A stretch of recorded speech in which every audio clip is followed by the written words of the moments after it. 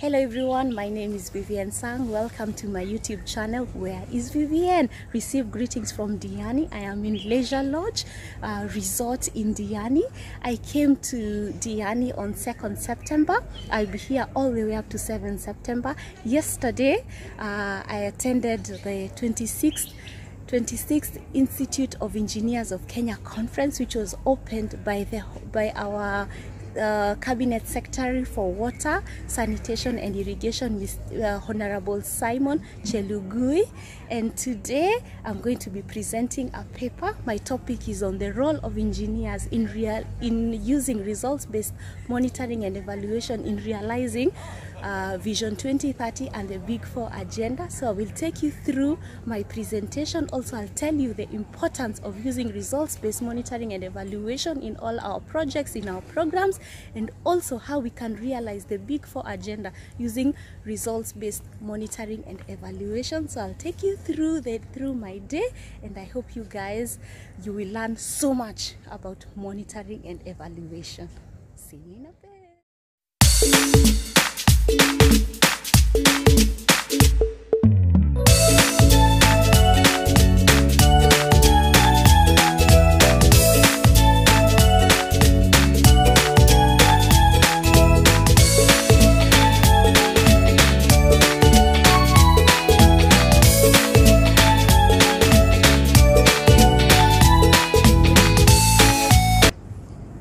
On 10th June 2008, Kenya launched Vision 2030, which is a development strategy document that is meant to accelerate transformation of our country into an industrialized middle income country by the year 2030.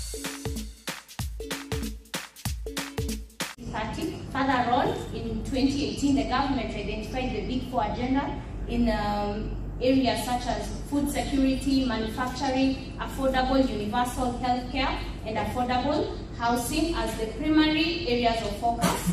And these two development documents, they identified energy as one of the key enablers for sustaining economic growth in Kenya. And you find the flagship projects in Vision 2030 and the Big Four agenda. They've identified energy as the major energy reliant, and there are more energy consumers, and therefore they are closely interconnected with energy projects. In a span of 10 years, the installed generation capacity has grown from slightly above 1,000 megawatts in 2008, and as at February 2019, it's at 2,712 megawatts. The peak demand has also grown in a span of 10 years to slightly from 1,000 megawatts in 2008 to 1,882 megawatts currently. However, you find these flagship projects in both Vision 2030 and the Big Four agenda, they identified energy. They were meant to cause a significant high leap in demand for power in the near future. Before Ketraco was formed in 2008, you find we had about 3,300 kilometers of high voltage transmission lines, and now, as at 2018, we have 5,628 kilometers, and we expect by the year 2030 we'll have reached 11,502 kilometers.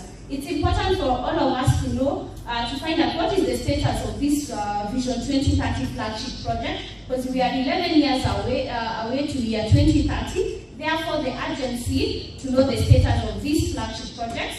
I've selected a few flagship projects here, but you'll find more on our paper. As the flagship project, the estimated energy that you're supposed to bring, and the projected year of completion, and what is the true status currently. We have the iron and steel smelting industry in Meru. It was supposed to bring in 315 megawatts, and it was supposed to have been completed between 2015 and 2021, but we find the project has not started and there is no investment confirmed to date. We have the Galanu-Kulanu irrigation scheme that was, the phase 1 was supposed to cover 10,000 acres, and phase 2 was supposed to cover 40,000 acres. It was supposed to have been completed by 2012. But you find phase 1 currently has not been successful, and phase 2 is lagging behind. With Bura and Kola irrigation scheme, it was supposed to be completed between 2008 and 2012. Phase 2 has not started, and the procurement of phase 2 was terminated. Then we have the special economic zones that are supposed to bring in 50 megawatts and be completed by 2015. But you find currently we have 3 that have been gazetted and 15 others are at proposed, and it's expected to be completed by 2021. And then we have the ICT park that is supposed to bring in for 40 megawatts and be completed by 2012, but you find the project has not started. So I've taken up two samples with what Ketraco has done to support this flagship project. With the iron and steel smelting industry in Meru, Ketraco has completed Isiolo Meru 132 transmission line in September 2015, and the company plans to bring in a 20 kV Kamburu Maua Isiolo line. And also we have the Galanu, with the Galanu Kulani irrigation scheme, Ketraco has completed Rabai Malidi Garsen Nambu line in 2014, and the company plans to bring in a 20 kV Malidi Galana line. But you find the challenges with this irrigation scheme, and even the iron and steel smelting not have started currently. It's putting Ketraco's challenges with their planning, because you find that it becomes difficult to plan for something that has not yet started. So with this new project that we are planning to bring on board, we've carried them forward, or their construction activities, because we're not so sure about these flagship projects. And then it's important to demonstrate meaningful changes and benefits that have been brought by these transmission lines that we've completed.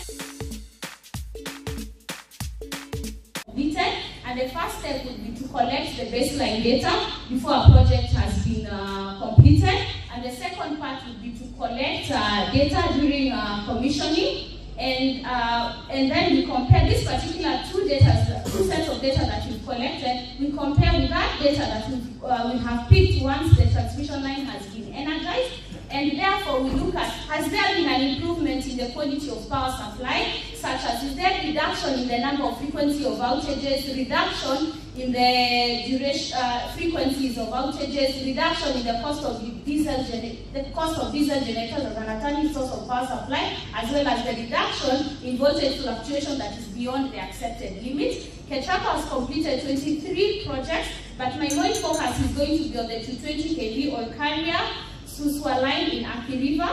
The North Center is in Aki River. In my case study, I'm looking at a cement company before we connected them to stable, reliable supply. You find before August 2017, Aki River town was connected using a long 66 kV line from Embakasi substation, and this long 66 kV line also served a number of cement factories, steel factories, Aki River Special Economic Zone, and the general population in the greater Aki River, all the way to Namanga. And you find in the financial year 2015-2016, they had instances of 13 number of frequencies in power outages. They had in 2016-2017, they had 165 hours and 56 minutes in downtime, which affected their operations and their production. And in one instances in 2017, they had downtime of 57 hours.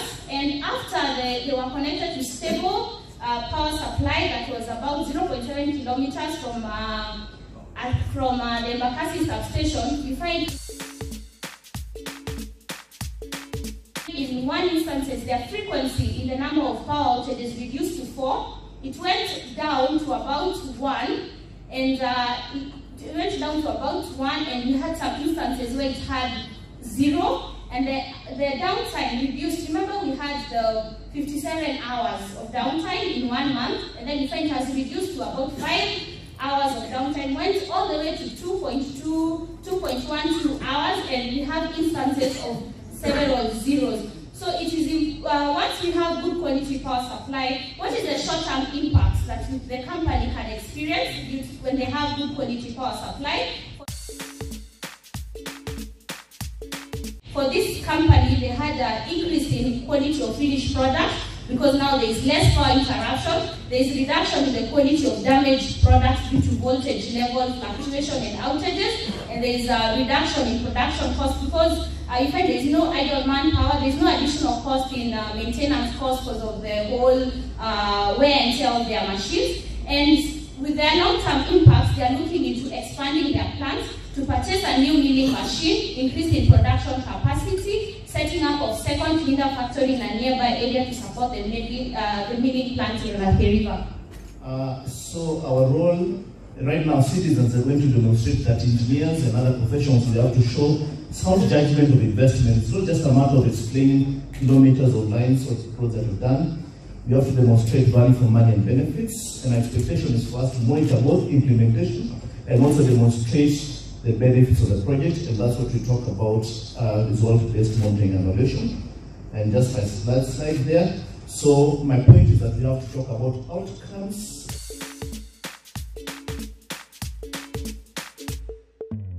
And just my last slide there. So my point is that we have to talk about outcomes in every sector and not outputs. America Vision 2040 is very clear. They are tracking outcomes. Malaysia, I've been fortunate enough to be able to acquaint myself to their studies, and that is one of the paradigm shifts that we need in this country. So, Chairman, thank you so much.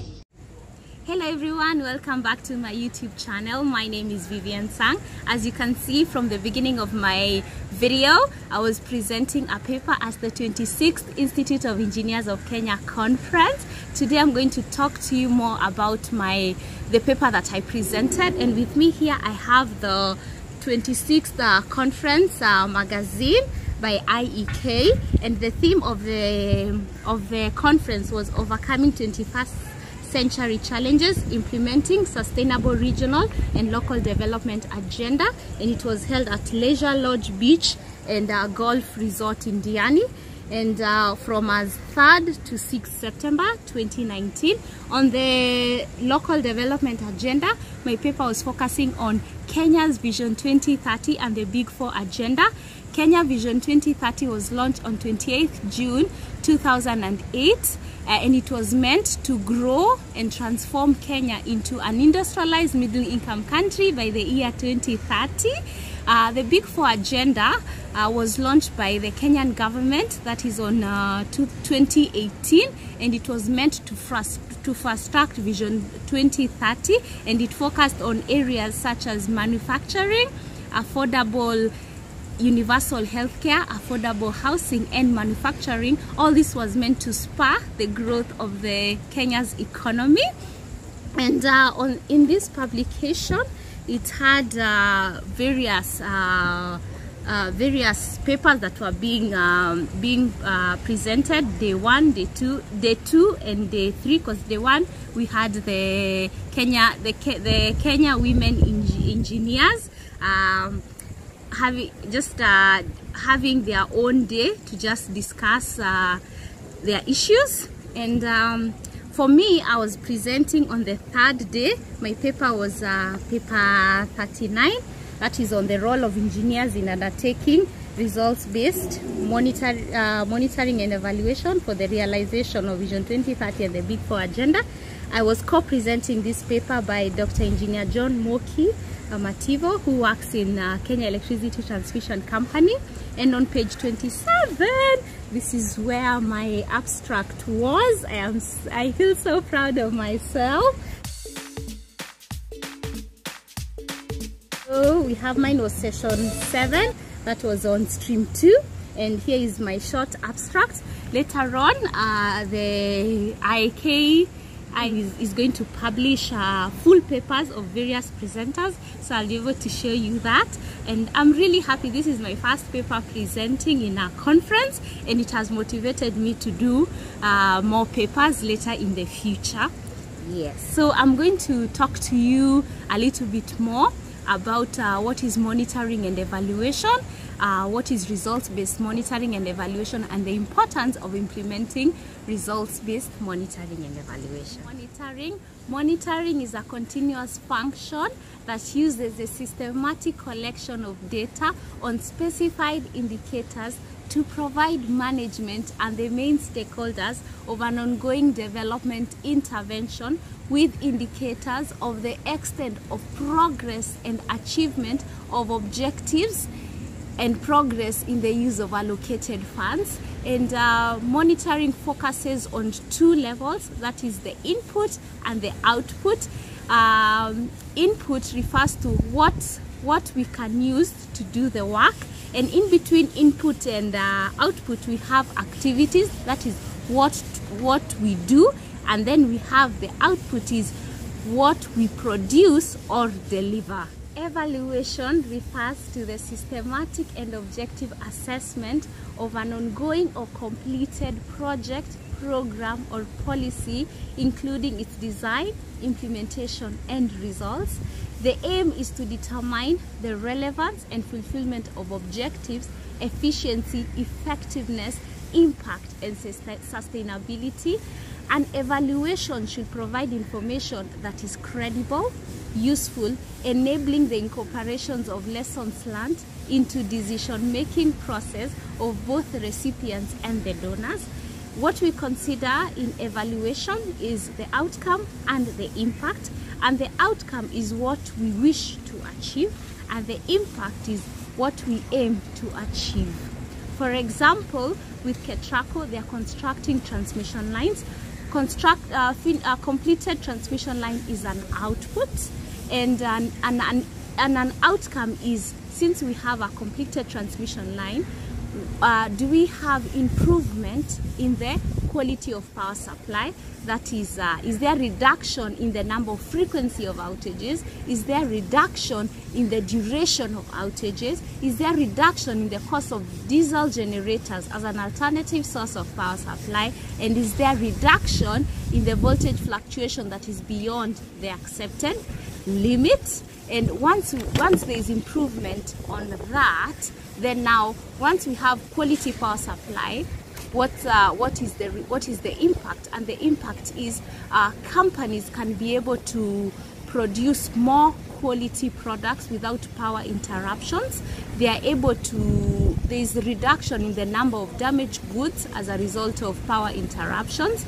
There is a reduction in the maintenance cost, because previously when there is a power outages, there are a lot of wear and tear, and also they can expand their plant, have more machines being set up, then they can be able to produce their products by stretching the hours of production.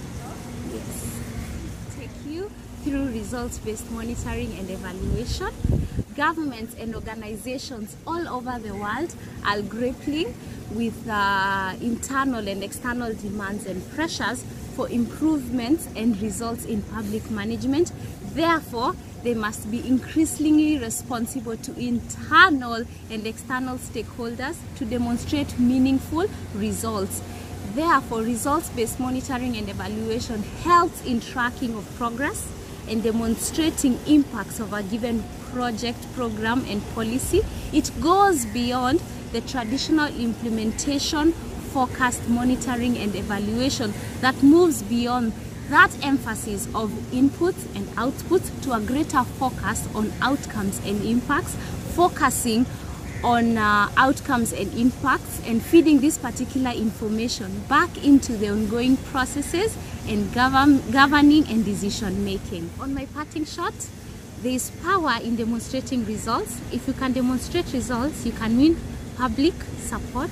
Therefore, it's important for both private and public sector, even with small businesses, other institutions, schools, churches, to adopt results-based monitoring and evaluation so that they can be able to track progress, they can be able to make better decisions and govern better. Thank you.